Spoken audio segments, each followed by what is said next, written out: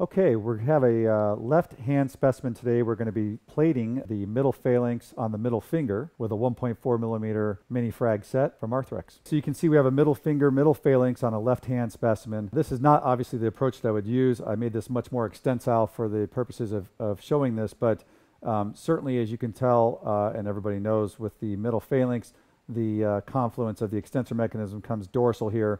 And so you could certainly put the plate dorsal, but might irritate the tissues.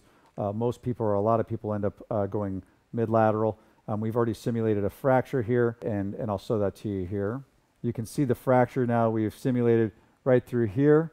This is the head of the middle phalanx. This is the PIP joint back here. So we've got a nice mid-lateral exposure here. You can tell we're going to plate this with a 1.4 millimeter Tine plate. This is what the plate looks like. We'll be using the guide first. This is the guide we use for placing those tines. It's really nice because once you drill those holes there, it sits very well inside of the hole, and we'll show how that's done. What I like to do first is I like to place a K-wire. And holds this in.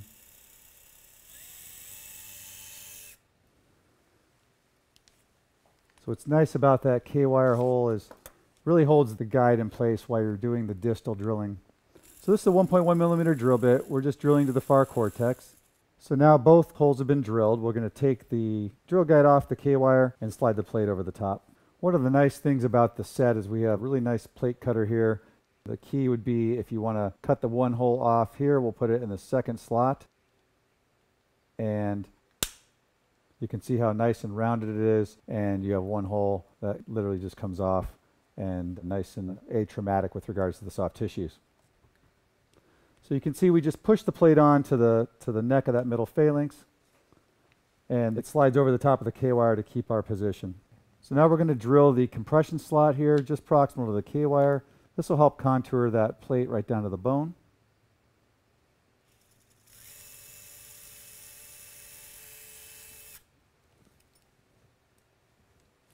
We have our depth gauge.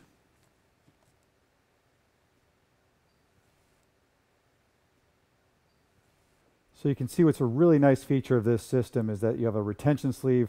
This is a very small screw. It snaps right on, pulls that right back out, and you can see just how stable that really is on the screwdriver. That capture sleeve really holds it nicely. So we now have a non-locking screw for our compression slot. The screw is going to be slightly larger than we need to really get that compression. We certainly will come back and replace this out at the end with a little shorter screw. This retention sleeve really makes working with these smaller screws so much easier now.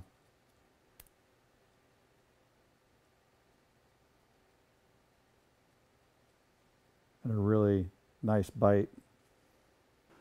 Okay, we're going to place the second screw here, which will be one of our locking screws, just proximal to the fracture line.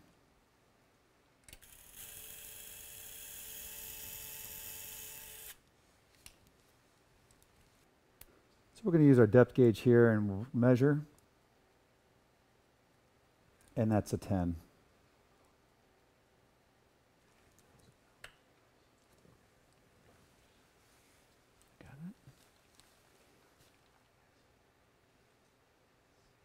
And now the rest becomes fairly basic with just drilling and filling.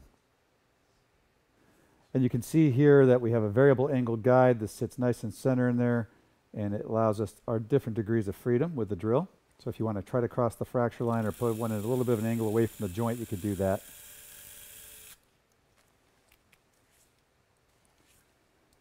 And we'll use our depth gauge here to measure our depth.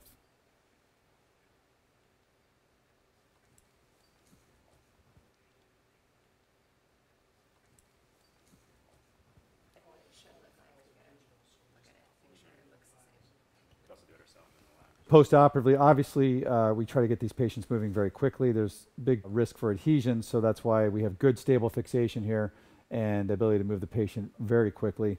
I basically let the soft tissues calm down for about a week, and then I start some gentle passive range of motion exercises with progression to active within the next couple weeks after surgery.